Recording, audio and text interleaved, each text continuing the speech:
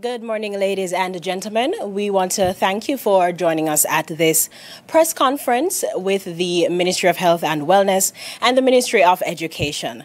My name is Kadisha Watkins. I'm the Senior Public Relations Officer in the Ministry of Health and Wellness. We have with us this morning Dr. the Honorable Christopher Tufton. He's joined by senior officials inside the Ministry of Education. And today we will uncover the findings on substance use and emergent issues in secondary schools. At this time, I will now hand over to Dr. the Honorable Christopher Tufton, Minister of Health and Wellness, to give his opening remarks. Thank you very much. Okay, I must tell you I prefer the other format, but I'll take advice and guidance. Thank you very much to all for being here. Let me first of all recognize my colleague Minister Cuthbert Flynn, who is essentially one of the key drivers of the policy work at the National Council on Drug Abuse based on our shared burdens here in public health. And so she has been providing some guidance, and she'll be doing some more work as we unfold some of this information later on.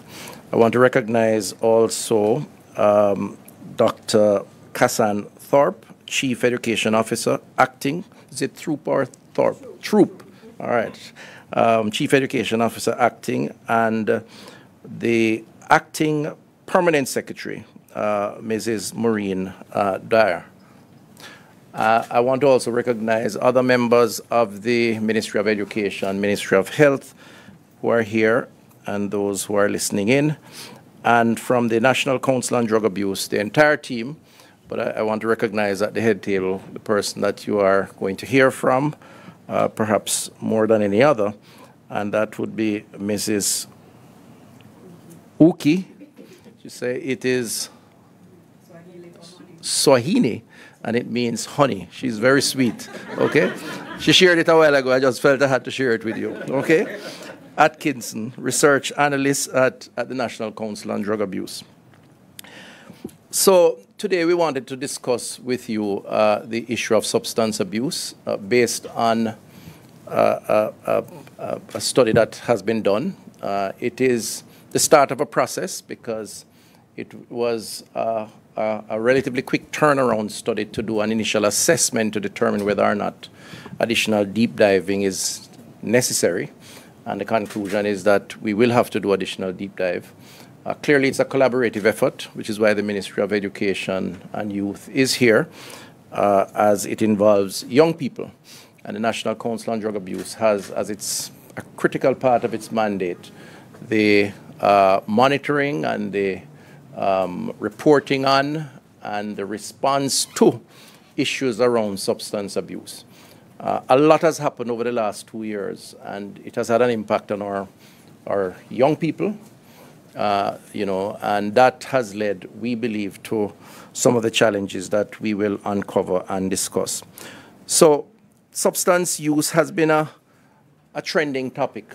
A lot of discussions have been taking place, and with increasingly new and creative ways to abuse various substances across age cohort. And so from a public health perspective, it is a very important area to track and to develop new and improved ways to monitor and to respond, and in so doing to collaborate.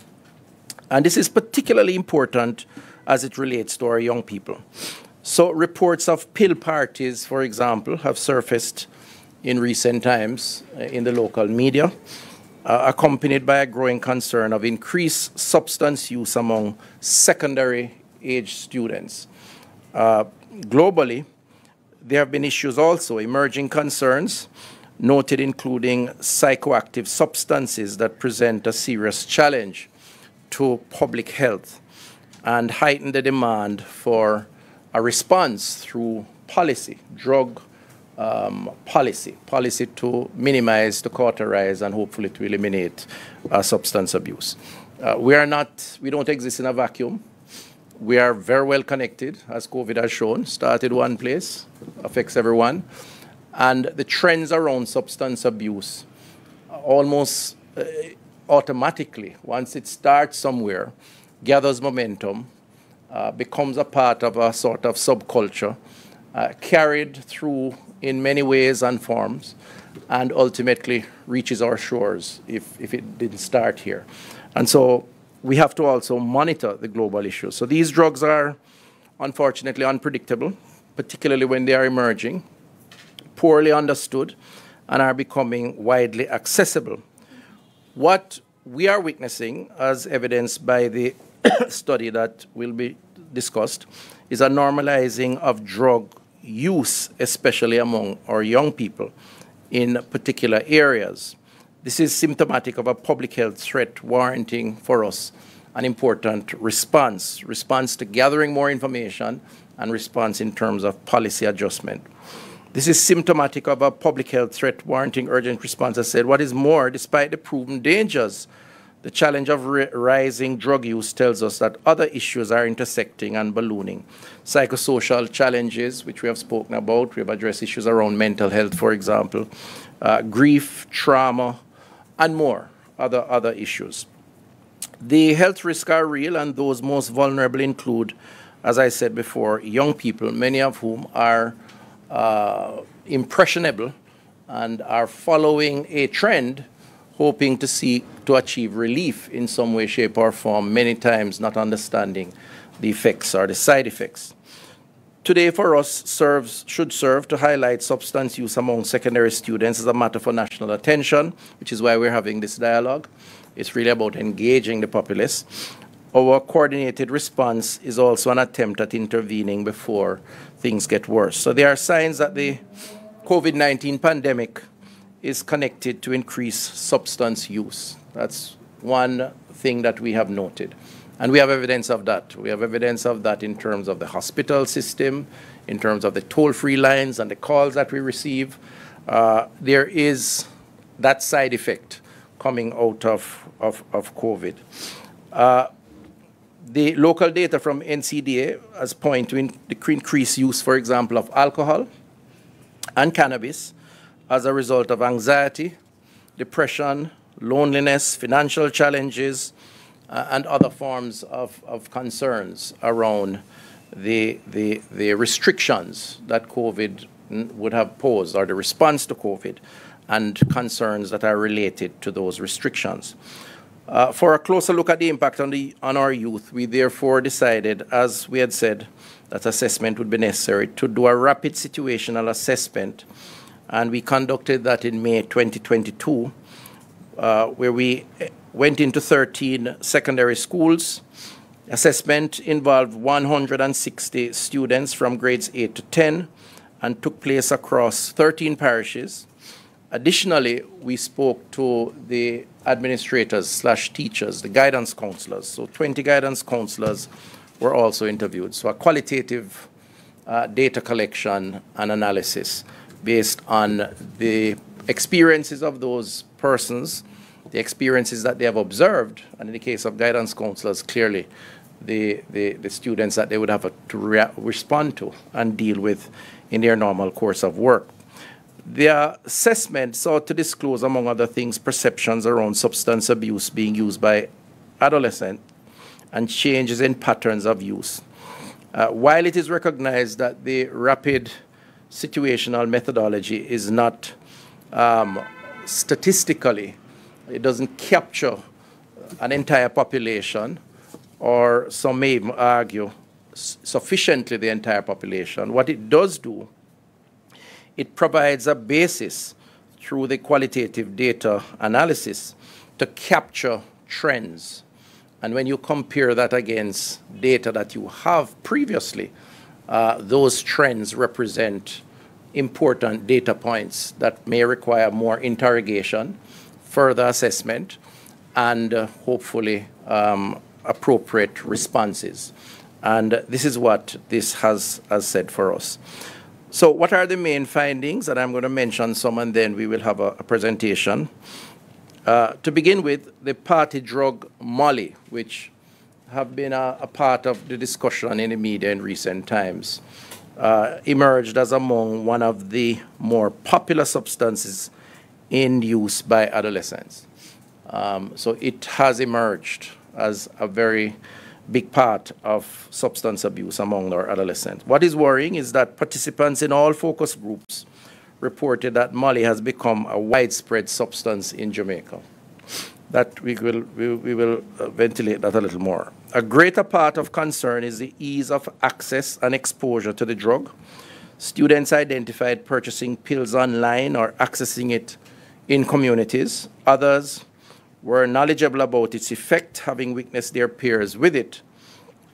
What drug experts know about Molly is that it enhances mood-producing, a stimulant-like effect, drives the propensity for deviant behavior, sexual activity being one such for underage young people, and has high abuse potential, and abuse in one form or the other.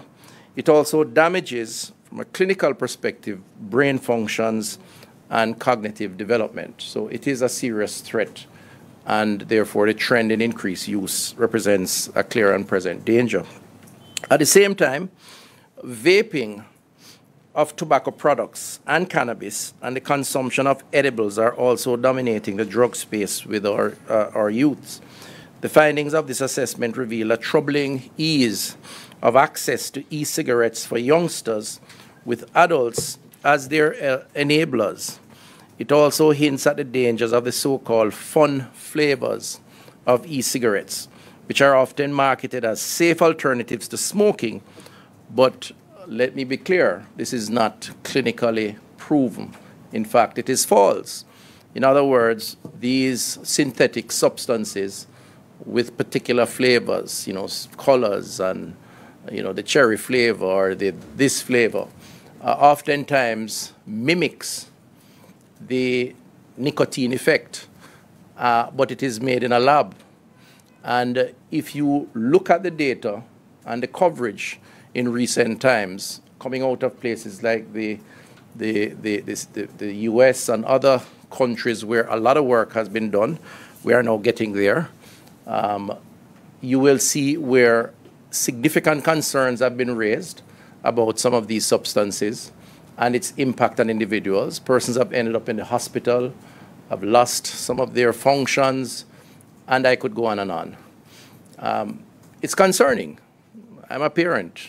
Most of us here are or will be at some point. It is a concern for us. And I know firsthand, based on the anecdotal evidence that I have received from persons known to me or otherwise, that tobacco consumption through e-cigarettes are very popular in the school system among our young people. It's easily camouflaged. I mean, it could be a pen-looking object, something that you would normally use. And so it's very difficult for the administrators to identify at times and to deal with it decisively. And it is being supported oftentimes by persons who should know better, but who, of course, are seeking to profit from this kind of behavior. The focus group has demonstrated or confirmed what we suspected.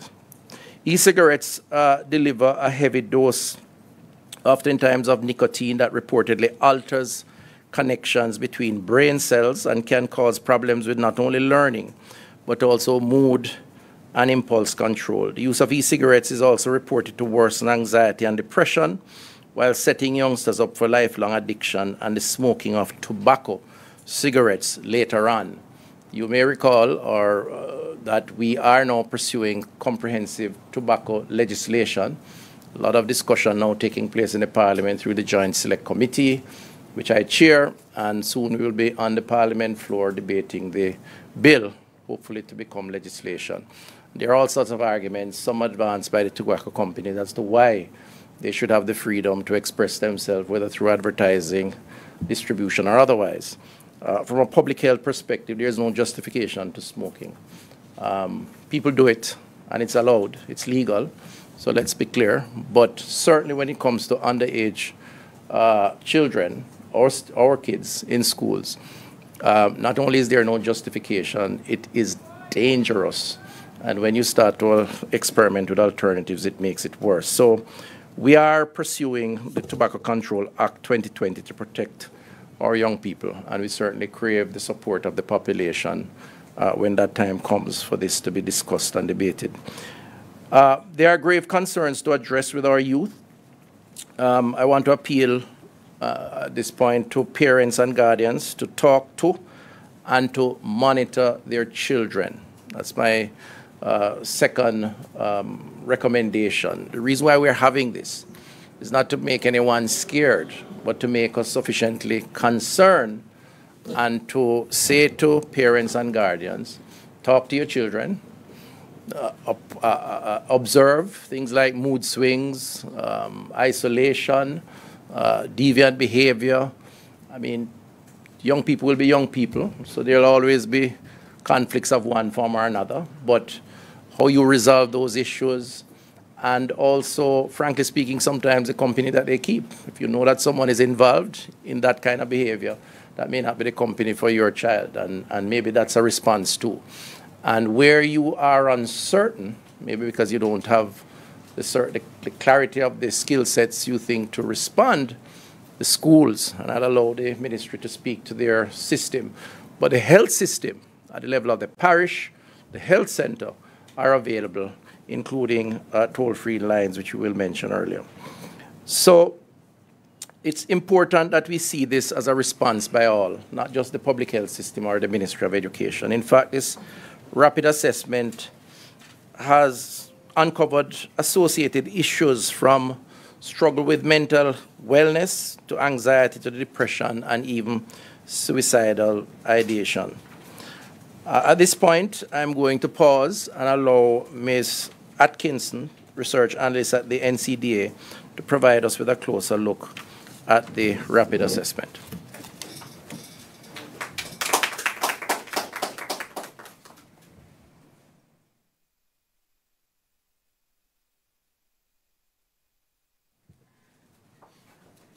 Good morning, everyone.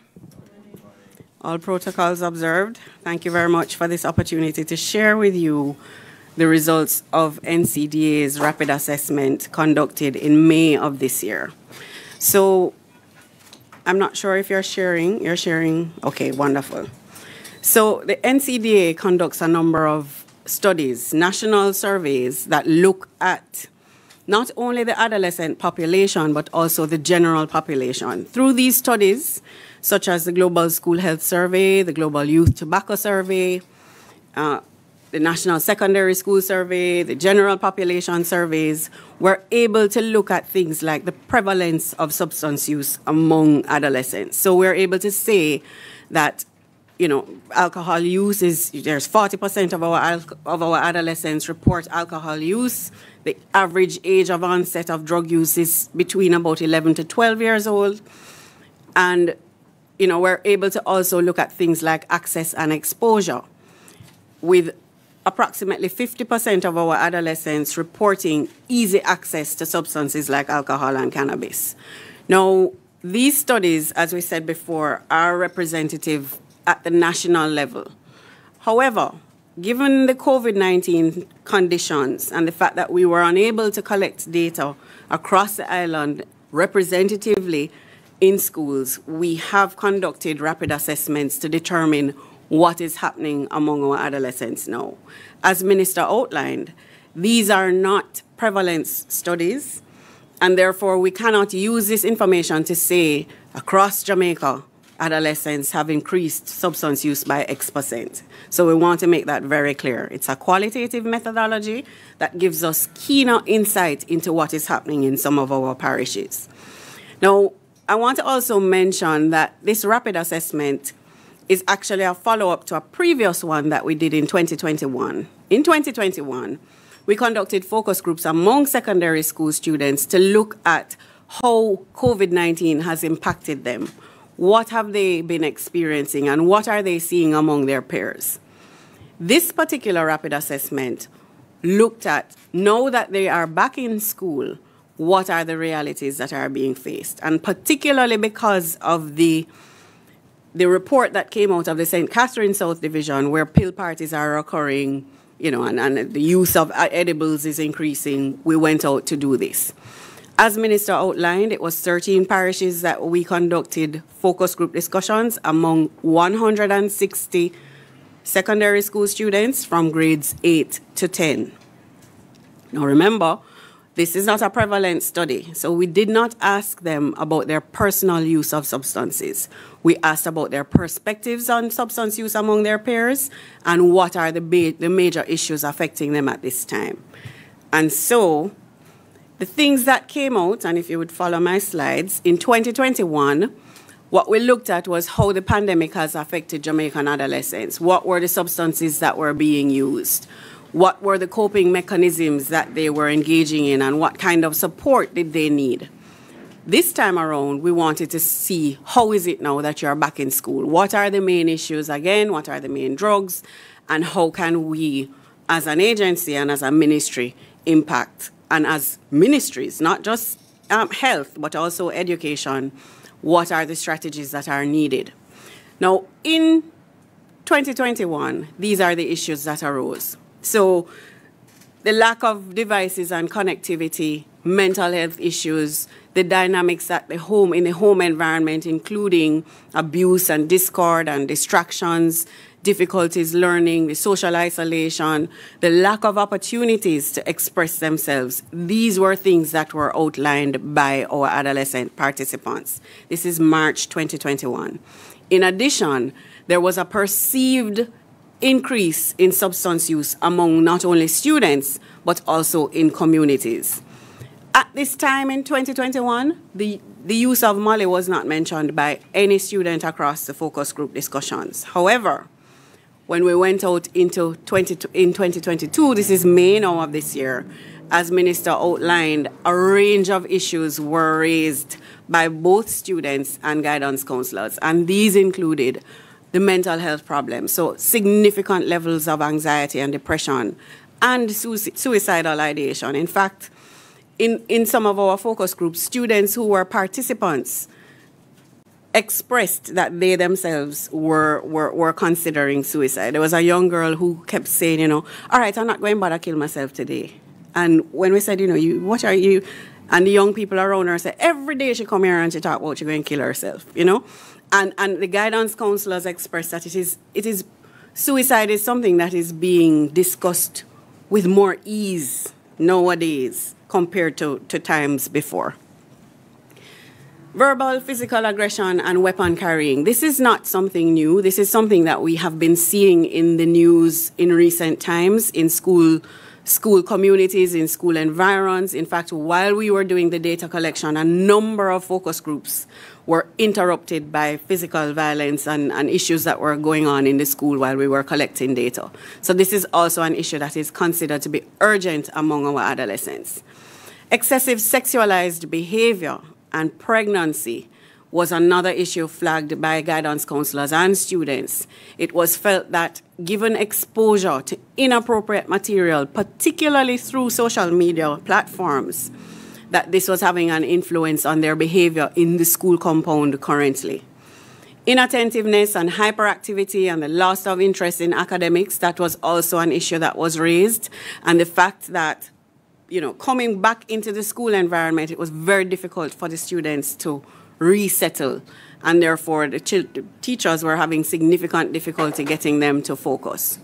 Now, drug use, of course, this is where we are interested and we are, you know, we're focusing on today. Drug use and increased access and exposure, that also came out. And we're going to go into that a little bit more soon. Scamming. Now, the new name for scamming, as if you all don't know, and you must know, is what? Chopping the line. So chopping the line is also something that came out quite significantly. And we're not only talking about, we need to make this very clear, it's not only Western parishes. So in the past, it was felt that, you know, scamming is something that the Western parishes are engaging in. This was across the 13 parishes that we went to.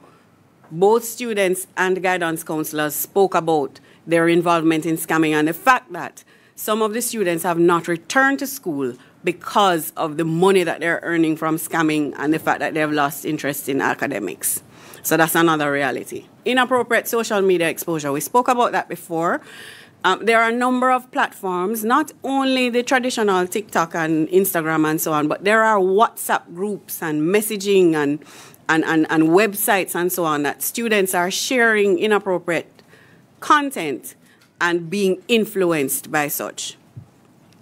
The lack of parental guidance is something, and participation, not just the guidance, but the participation as well, is something that also came out quite heavily in the focus group discussions. Influence of popular culture. Now, there are some, from the beginning of time, there have been, entertainers and so on who sing about things that are less than appropriate. The feeling right now is that this is occurring more than before, and that it is having an impact on the behavior of our students. So things like scamming and drug use and badness and all of those things are being influenced by some of our very popular current entertainers. Coping with grief and loss. There are a number of children who have lost more than one family member, and the issues of grief have not necessarily been fully addressed. There are a number of students who are facing chaotic home environments, and those things are having an impact on their behavior. So as Dr. Tufton outlined, when we asked about the popular substances that are currently being used, Molly, vaping, and edibles are what came out as the top 3. Now, prior to this, what the Council has found in our studies is that alcohol, tobacco, and cannabis were the most popular substances. Our context is changing. The context around the world is changing. New psychoactive substances are becoming much more accessible, much more popular, and being influenced, as we said before, by exposure to all kinds of different media. So with Molly, just give you some quick facts. Minister outlined some, just to say that it is one of the party drugs that have become more popular in recent times. We did not typically have a pill popping culture, nor do we typically have an injection drug use culture, but things are changing. And therefore, it is incumbent on us to stay on top of these things and try to prevent them and create interventions that are necessary at this time. So Molly acts on 3 main neurotransmitters: serotonin, dopamine, and norepinephrine.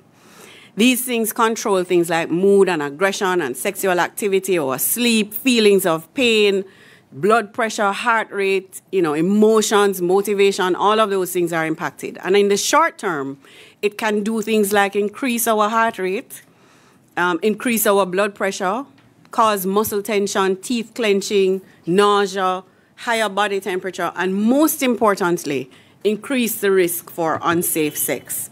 Now, these things came out in the focus groups, and you will see a little bit more as I share.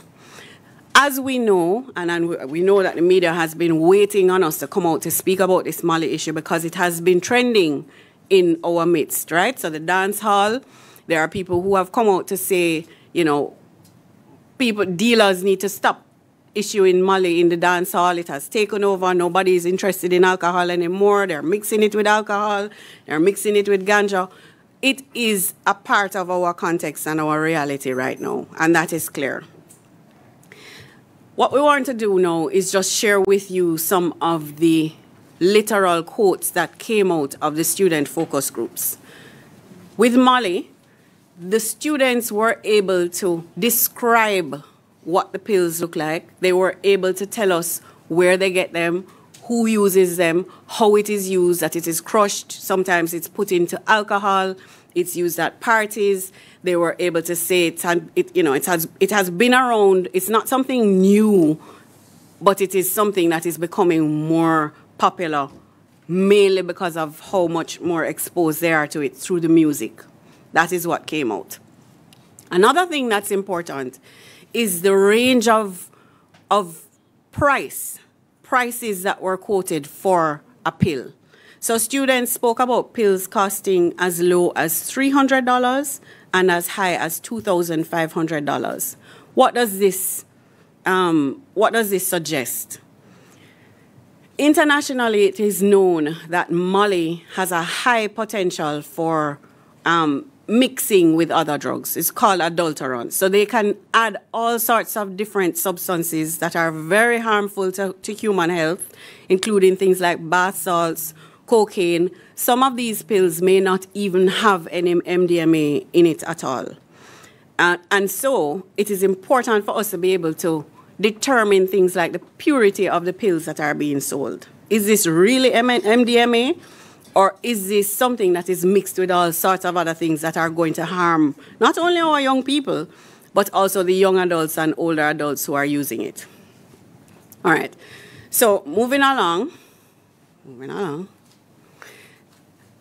Right. So another thing that came up is the fact that, you know, it is felt to be a drug that is useful for sexual activity. And so what some students said is that the women, you know, when they take the Molly, they get on freaky, and the Molly is for women and ecstasy is for men. So it's clear that students, one, they don't really know what Molly is, because Molly and ecstasy are actually the same thing. Both of them are MDMA. Two, the risk perception is quite low. In other words, they think it's just a feel-good, fun drug, and the fact that it can have serious impact on their health is not widely known. All right, let me go on. I just want to also mention that the report for the rapid assessment, it details more of the student perspectives and the guidance perspectives. So you will see that. All right. I'm trying to get my, my slides to move on to the next. The next thing is vaping. And as Minister Tufton outlined, this is very popular among our adolescents at this time. Now, in the past, it was felt that vaping devices are things for uptown children. It's uptown people can afford those and use it and so forth. This is not what we have found. This is not, it's not subject to socioeconomic background nor location. So we're talking about rural, urban, remote rural youngsters speaking about being able to buy vape devices in all sorts of settings, including online, as well as in convenience stores, gas stations, a wide variety of vape shops, and to be able to do this without being encumbered. So there's nobody that's saying to them, are you 18 years old? May I see your ID? They are able to access it quite freely. They're also selling it, by the way. In some schools, it came out that there are students who have it on their WhatsApp status, and you're able to buy vape devices very easily. So we have a major problem. That's the bottom line. We have a major problem in terms of access, exposure, risk perception. All of these things are impacting our young people. And we really want to also make the point that drug use is not the be-all and end-all. Sometimes it is just the symptom of deeper things that are going on among our adolescents, and there is need for us to dig way deeper than just saying, stop using drugs, it's harmful, don't do it. You know, there's a wide variety of interventions that are needed, and I'm going to quickly speak about them. Okay. All right. Edibles. Edibles is something also that came out, and the thing that we need to recognize is the fact that edibles are widely, you can never know what you're getting. So somebody can bake a cookie or a brownie and put a significant amount of cannabis in it compared to others who may put just a little tips. You know, and therefore the impact on students is wide and varied. A number of them gave personal accounts of their own use of edibles and how it impacted them. Some spoke of adolescents who ended up in hospital because of the acute reactions that they had to edibles. And what we have found is that the perception of risk is very low. So they feel that eating ganja is way less harmful than smoking it. And therefore there is a propensity towards, you know, engaging in edible use. Again, the access to it and the exposure was very high. They spoke of being able to buy it anywhere. You just have to have links. You know, we can make it ourselves. Guidance counselors spoke of instances where students are bringing them to school, cookies and so on. Those things are happening as well. Now, We said Molly, vaping, and edibles. This does not mean that alcohol is no longer present. The fact is that alcohol is still quite popular. And so rummy bears, the presence of rummy bears in schools, they talked about braffing. Braffing is being able, rummy, not gummy. So gummy infused, right, infused with alcohol is what is called now rummy bears. And they're selling it, they're carrying it to school. They are also taking these things in school, on school compounds. They spoke of braffing. Braffing is, you know, being able to go out and you floss it. Well, flossing is what we used to call it before, just show off, you know. But now there are all these different names where you can go and you buy top shelf liquor. And you're able to show that you have the money to be able to buy things like Hennessy and all of those other drinks. Now, the influence of the music. We really want to take a little bit of time here to say that while popular music may sound good and, you know, it has its place, what we would like to highlight is that it is significantly impacting our young people. They referenced a number of DJs, which maybe we wouldn't speak about that right here, no. But those things came out in the focus groups. The heavy influence of Molly use and access to cannabis and drinking and smoking and badness and so on, all of that came out. Very quickly, I want to just outline the interventions that the NCDA offers, the multiple levels of interventions that we currently undertake. NCDA has been in existence almost 40 years now, and we conduct what is called demand reduction initiatives. These include universal prevention. So as Minister spoke about things like policy and so on to be able to protect youth from substance use, sale to minors and so on, that's environmental prevention, where you talk about policies and legislation and so.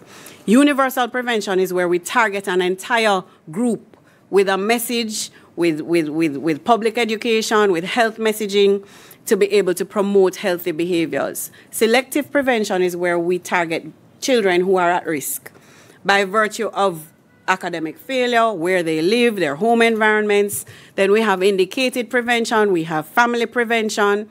Family prevention is not just about telling parents how to talk to children about drugs. It's not about that only. It's also about building bonding, parental participation. How do you set rules?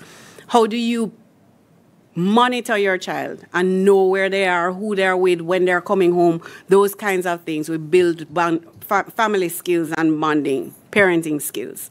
Community prevention is also what we do. We partner with a number of stakeholders to be able to develop bottom-up strategies for prevention. Now, the NCDA is also part of the response program for special programs like the Child Diversion Program, as well as the Citizen Security Program, where we offer counseling services and treatment services to those who need it. Yes. And I wanted to also mention that what you're seeing here as the demand reduction initiatives is one side of the coin. Demand reduction in this whole drug control thrust, demand reduction works hand in hand with supply reduction. Supply reduction is where you talk about law enforcement, interdiction, you know, seizures and so on. The way for us to be successful in our initiatives is for those things to be working in tandem. And though the Ministry of National Security is not present here today, we have been working with them to be able to do things like, you know, conduct some kind of chemical analysis on these pills through forensics to be able to determine what is in these pills that we are calling Molly. Is it really Molly? Is it really MDMA? What else is being mixed with it? And what kind of systems can be put in place for greater surveillance and so on. So I just wanted to mention that while there's demand reduction, supply reduction is equally important. Thank you very much for your attention.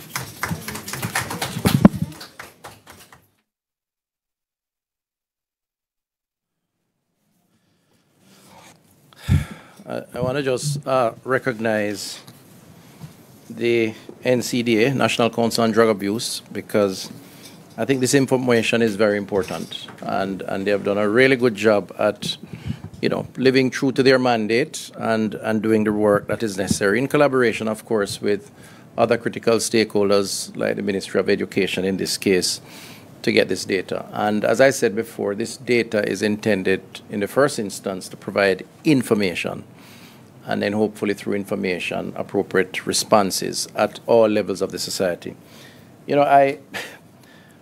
Maybe I shouldn't go there, but I feel compelled to. In recent weeks, I've heard a lot of criticism being levied against the Ministry of Education, the Minister of Education, and I sometimes share the view, maybe just to myself, that we really as a country need to consider in a more deliberate and in-depth way the mammoth task that we face, in this instance, specifically speaking, to our children and the challenges, the new and emerging challenges, some of which we have just outlined here, and the response, the root response, the primary response that is required to even attempt to understand and then to respond to these issues. It's not a Minister of Education issue or even a Ministry of Education issue alone. This is not to say it's somebody else's problem. This is to say it is all our problem. And I really want to just encourage us as a society that even while we offer constructive criticism, we should also reflect on what each of us roles are in trying to address challenges that none of us anticipated and that changes almost daily. And this issue of substance abuse is clearly not new. There are traditional substances there. But some of these things are just coming in the space in the last year. COVID is not anything that we have experienced. The side effects are new in many respects in terms of how you manage to recalibrate and to respond. And so, as I say, my colleague minister can speak for herself. This is not a brief about the minister, but I sometimes empathize and probably even sympathize. Ministry of Health has its own issues, of course, and I benefit from a lot of those criticisms sometimes. But I really think we need, as a society, to look at some of these issues. And this is why I think a conversation like this is necessary. So I was particularly taken by the presentation around the demand side, the demand reduction of the response. Because again, there is a debate that needs to be had in our society around how we solve these issues.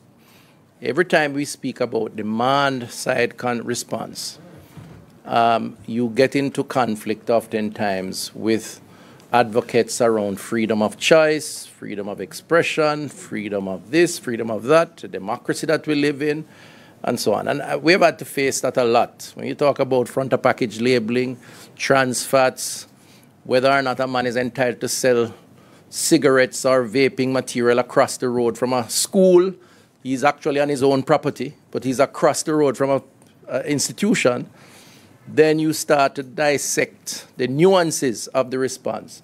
And you run the risk sometimes, even at the highest level of the land, the courts, of being challenged because we are, depriving persons of their options that they should be expected to exercise.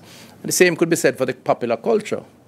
That is a raging debate. I'm not here to pronounce as an opinion on the impact of popular culture and so on. I'm here to reflect in the study based on the responses, what people are saying and persons who are involved in the process. And I really do believe that many of us, including myself, need to start listening more even before we volunteer an opinion sometimes that is already framed by some traditional variables, because there are other variables now that we have to consider. So what is our response? We have outlined the general role of the NCDA. We recognize, firstly, the need for further research. So the first position that is to be taken beyond here is that the rapid assessment does not measure prevalence. However, it provides us with the preliminary data, and it's a starting point. And already the National Drug Prevalence Survey, which is to provide key insights into substance use among the general population from 12 to 65 years old, it came out of a need for evidence-based research to guide the alcohol policy, which is now in formation. We're hoping to have a green paper soon. Alcohol abuse policy, just to be politically correct. And that is going to inform, hopefully, conversation and then decision around policy in terms of how we regulate, while allowing clearly for persons who are suitable, age-wise and otherwise, to consume their alcohol. That is important. And so we're going to add to that many other variables, including what has just transpired. The proposal is before the Ethics Committee now. Ethics Committee. So we are well advanced in the consideration. The instrument has been drawn up. Some of this information will inform some of the further questions that will be asked. It's expected to cost some $16 million. And the last study similar to this was done in 2016, so we are due. So the first announcement, if you will, is that we're going to be going in a much more comprehensive way on these issues at a cost of $16 million, which is a National Drug Prevalence Survey. Secondly, the current data will also be gathered through the Global School Health Survey, Global School Health Policies and Practices Survey on the patterns of substance use among a subset of the secondary school population. So that study is done how often? The Global School. When was the last? Huh? The last one was 2017. The last one was 2017. So that will now focus on that cohort. And that will give us a much more accurate read on these issues, and that is going to be in train. Plans are also in train for the updating of the school drug policy. Again, these emerging trends will inform a review of that policy, and the National Council on Drug Abuse will coordinate this in conjunction with the Ministry of Education. So that's a decision that has been taken and will proceed. Also important for us to improve access to help and the capacity of the public health system to respond. The NCDA's helpline is a resource that can be used. It's 564-HELP. 564-HELP, that's 564-4357. We also have UMATA, the mental health line, 876-838-4897. But the truth is, you can go to your parish health office, and there's one close to almost every community, at the town center or in your community. Speak to a primary health care nurse. If they can't manage it, they'll refer it. There are mental health officers across the country. We must use our health systems more for these things, because prevention has to be a big part of addressing some of the concerns. And if persons are unclear, uncertain, they can do that. Plus, of course, the Ministry of Education. So we will seek to bolster that, and I'll speak to that shortly. Additionally, our mental health program, which we announced in our sectorial and have commenced, which is a recognition that mental health is a side effect of COVID. We have collaborated with the Psychiatric Association, Psychology Association, Society, and the Ministry of Health. And we have created a sort of uniformed approach to going into schools and into communities that has started to provide psychosocial support, of course, working again with those individuals and entities within those institutions and communities who already have training for that. So we have beefed up that response as part of the response. Over the next 6 months, we will roll out also a public education campaign using a multi-channel approach with a number of interventions at the school and community level. This involves town hall meetings, especially as we move to sensitize parents on what to look out for if they suspect that their children may be using drugs. Part of the larger conversation that we want to engage the public in involves equipping parents to foster better relationships with their children and allow a safe space for sharing those concerns. What is happening is that we all have to engage in the role of parenting and good parenting, whether they are our children or not. It's a classic case of the village growing up the child or being our brother's keeper. And part of that is to foster relationships sufficient to establish comfort and confidentiality where necessary. And we're going to be trying to work with our respective stakeholders to try and achieve that. Of course, these interventions require the support of our partners and stakeholders across ministries and organizations. And today is an important example of that with the Ministry of Education here. And as said earlier, the Ministry of National Security is a part. So I'm going to invite at this time Dr. Thorpe Troop, Chief Education Officer, to offer a perspective on the as it relates to the Ministry of Education's response. Dr. Troop? Oh, PS, okay, sorry, I have it written here.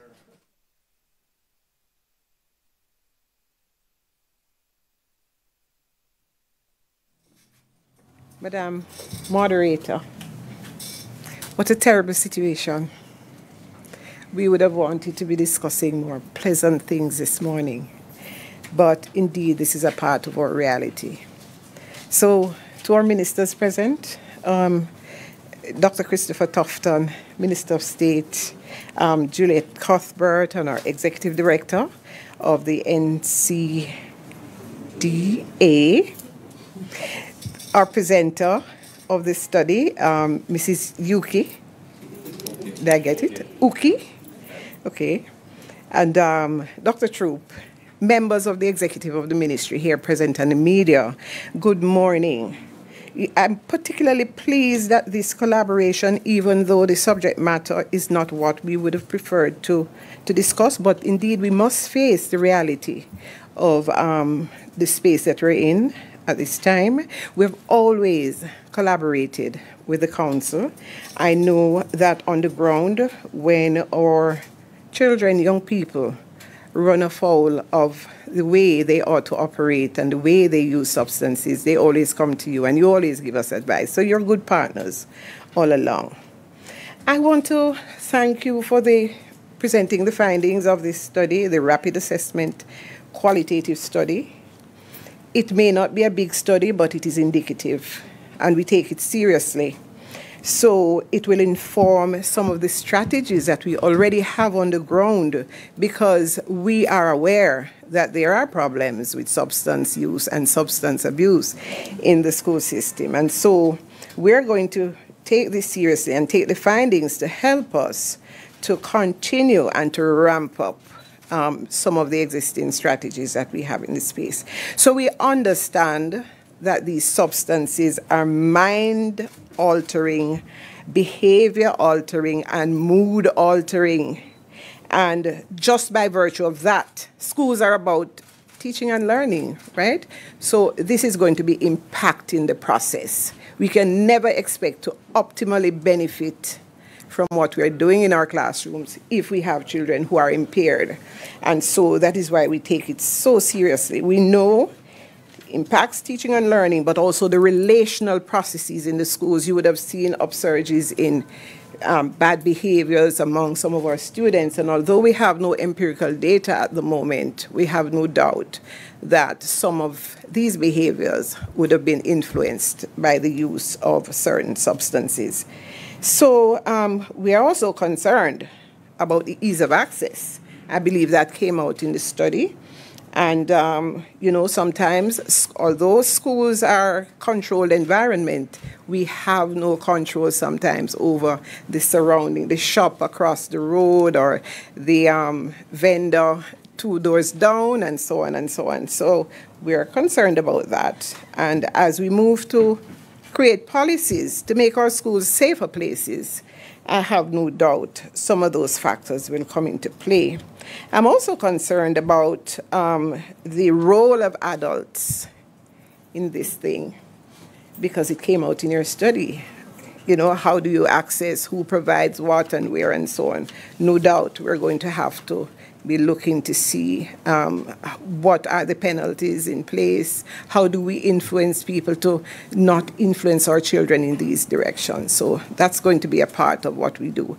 But the ministry's intervention at the moment will have to be ramped up based on the findings here. We have our guidance and counseling unit, and our head of guidance and counseling is with us this morning. Safety and security, Mr. Troop, you're here. Our school leadership teams, which include our guidance counselors on the ground, our deans of disciplines, our peer counselors, PTAs, students, counselors, and all members of the community. This is a Jamaica problem. It's not simply a school problem or a child problem. If we want to raise our young people to be all that they can be, everyone needs to come on board. Our spend as a ministry at the moment, budgeted for, we have $20 million that we had set aside outside of personnel. We had set aside $20 million for behavior modification and counseling. Coming out of COVID, we understood that many of our children had gone through severe challenges in terms of depression and all sorts of other things. There was another $15 million, and Mr. Troop, you'll have an opportunity to talk about that, as it relates to safety and security and the provision of cameras so that we're able to spot areas, blind spots in our schools where sometimes illicit activities can take place. So my appeal today is, in light of this and in light of all that we know, that our adults, our parents, should stop paying lip service to the raising of our children in this nation and come on board with us to help us to make sure that our children at least get a chance to be all that they can be. Thank you, and if you have any further questions, members of the team are here to take them. Thank you, Minister.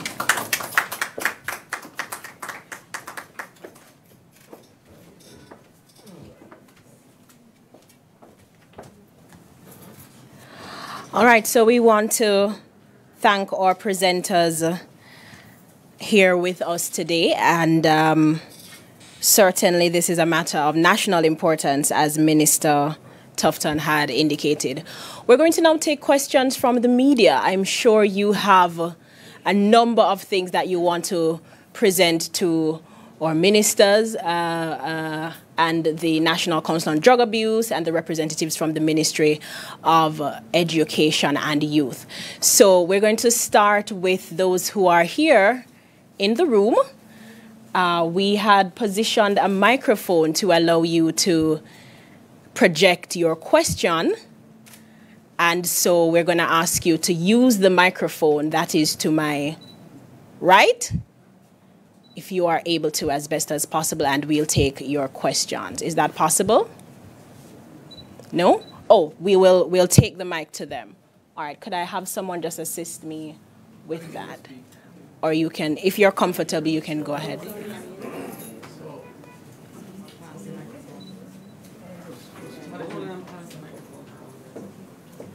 So we'll start with Ms. Peter Gay Hodges from the Jamaica Information Service.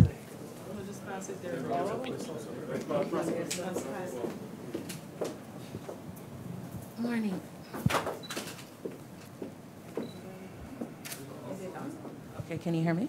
Okay, morning, everybody. I just wanted an opportunity to hear from Mr. Troop about how that $15 million will be spent on safety and security. If you have details, that would be good. Thank you.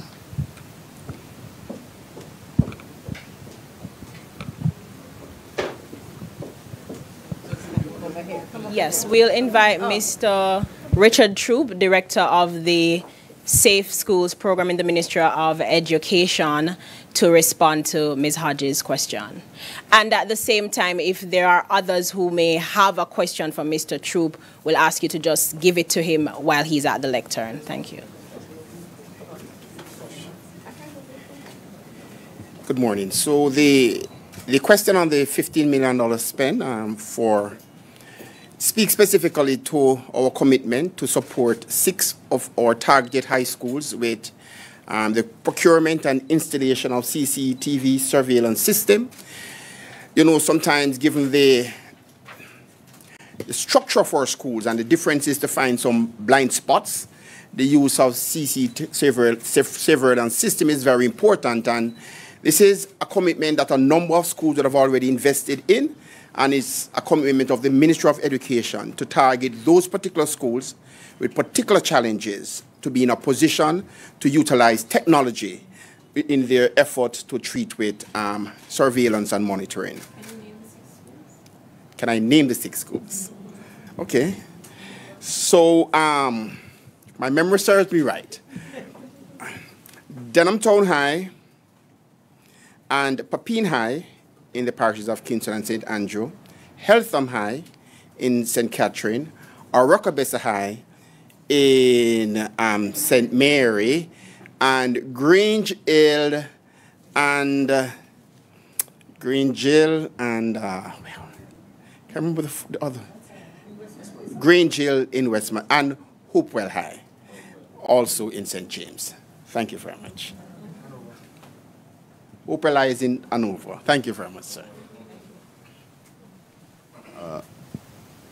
My question to Mrs. Atkinson, could you say where, I know you said access and exposure is a big issue. Are these students getting them from family members? Are they being sold in the communities? Could you talk to me about that, please? Getting Molly? Molly. Yes.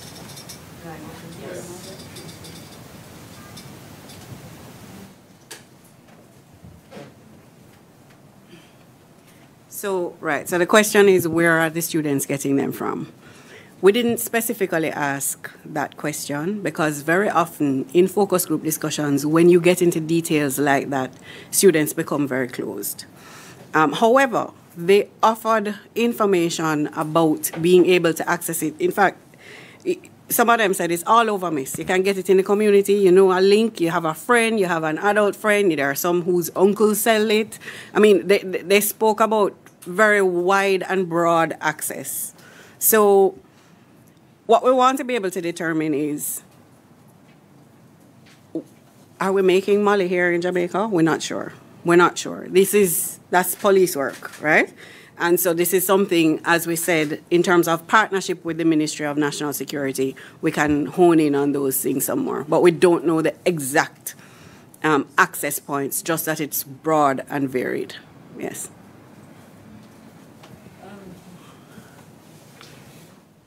Okay, could you give an idea of some of the modalities for the upcoming surveys, how you'll go about getting the information to make it a much more wide-ranging survey? Okay, so the National Drug Prevalence Survey, that is the general population survey that will be conducted among 12 to 65-year-olds in all parishes. Now, that is the methodology for that, and I should mention, we partner with the Organization of American States, the Inter-American Drug Abuse Control Commission, that has a protocol for these surveys that are conducted not only in Jamaica, but other Caribbean islands and other Latin American countries as well. What it enables us to do is use very highly scientific methods to select a sample that is representative both at the parish level and at the national level. So we do interviews across the country. It's household-based. Participants are randomly selected. And when you do it in that manner, you're able to say that your study is representative of the population. So we will be able to say after that St. Anne and St. Thomas and St. Catherine, we'll be able to look at prevalence within parish as well as overall nationally. This question for the Education Ministry. Based on the findings today, would we need additional resources to deal with this substance abuse?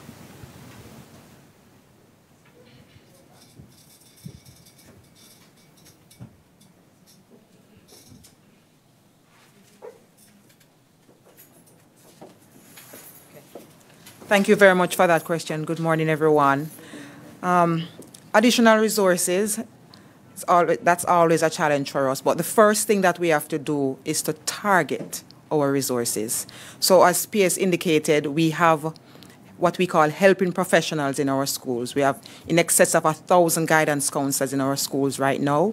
We have over 139 deans of discipline in our schools, and these persons are part of the helping professional team. We have senior managers. We have our National Student Council. They are very active leaders in our school that help with this kind of issues with our children, and we have our peer counselors in our school. We have a layer of teachers that we put in our schools recently, who we call our health and family life educators. So we actually introduced a health and family life curriculum in our schools, and within that curriculum we have an entire module on drug use and abuse. We have an entire module that is looking at decision making. How do we teach children to make decisions?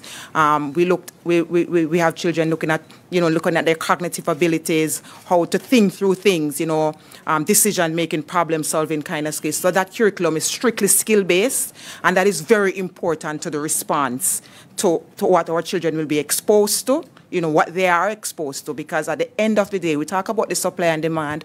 We have to build the capacity of our students to make good choices, because the circumstances are what they are. They are going to be here. We have people in our society who make decisions about their own incomes, about their own survival, not understanding the risk that they expose our children to. And so our children must make that decision, take that proper decision or appropriate decision in respect to their own development. Our role, though, as the ministry is to ensure that the enablers are in place, our guidance counsels, our health and family life educators, our student leaders, we build their leadership. PS spoke earlier about our budgetary support, which is additional to the services we have in our schools already. And, of course, we have a training budget in our ministry that we use to make sure that our guidance counsels are refreshed, retooled to treat with this. This is new. It may have been in the space before, but the prevalence of it is of concern to us. So PS spoke earlier about us going back to make sure that there's training, there's research. So our deans will have to do some work, Mr. Troop. Kennesy's here, our guidance counselors will have to be retooled. A part of this presentation will definitely be a part of a wide-scale sensitization with our guidance counselors and our helping professionals in the field. So yes, we have to retarget the resources, and where we need additional resources. In light of what we have just heard, we may have to reallocate to make sure that our students are safe. That we will be training up the guidance counselors and the school personnel in screening, brief intervention, and referral to treatment. So that will be done at the local level as well. We have a question online when you're ready. Thank you. So we have an indication of a question from Zoom. I'm not sure if this is the hand that's raised. We'll allow for that question, and then we will take another and wrap our press briefing. So I've been asked to read the question. It is from Omari Jackson. And he says, with regard to cannabis edibles, the criminalization of these products has led to the inappropriate sale of products. With proper regulations and education, edibles can be distributed in a controlled environment. Why don't we empower our youth instead of disenfranchising them? He hasn't indicated where he's from. Oh, I'm sorry, Sovereign City Entertainment and Ganja activists. All right, I think some perspectives were offered in terms of capacity building.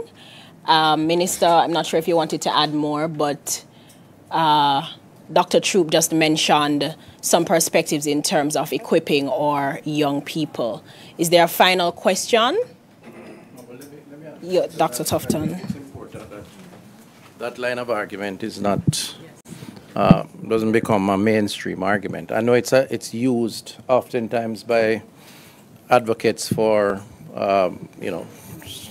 cannabis consumption and tobacco consumption and so on. The same thing I said earlier. Let's bear in mind the primary context here. We're here with the Ministry of Education. We deal with underage young people who are in a process of learning and development.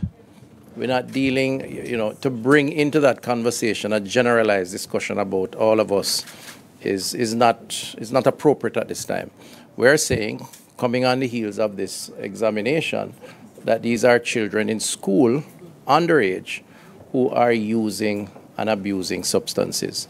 And so I really don't want to confuse the issue. I think that is impatient of debate, that is a very dangerous thing. And the fact that it is a trend that is increasing, the person who asked the question who did not identify themselves, I am sure, as a responsible individual, would appreciate why this would be concerning.